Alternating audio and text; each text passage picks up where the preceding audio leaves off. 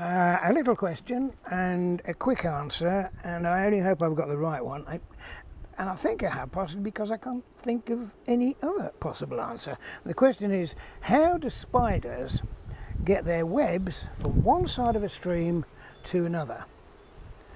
And I reckon that the only possible way they do that is to let the wind take them.